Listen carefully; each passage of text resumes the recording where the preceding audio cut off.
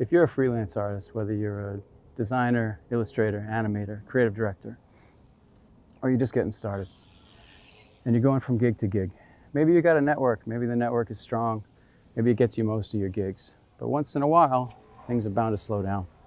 And you can't really predict it. Sometimes you think you're gonna have your next thing lined up and it goes away. And what do? I've been there. I lived in New York City as a freelance artist, Sydney, Australia, Silicon Valley, and now Los Angeles. I've been freelancing for 25 years. The formula that's kept me afloat, it's kept me alive in this game, is everything I learned from my days in indie music, promoting independent records 10, 15 years ago. A lot of the same rules apply as far as staying booked, staying top of mind. This is marketing 101 for people who don't like marketing. But there's a way you can line up gigs, you can have the gigs back to back, you can keep growing, you can stay afloat, and you can charge ahead.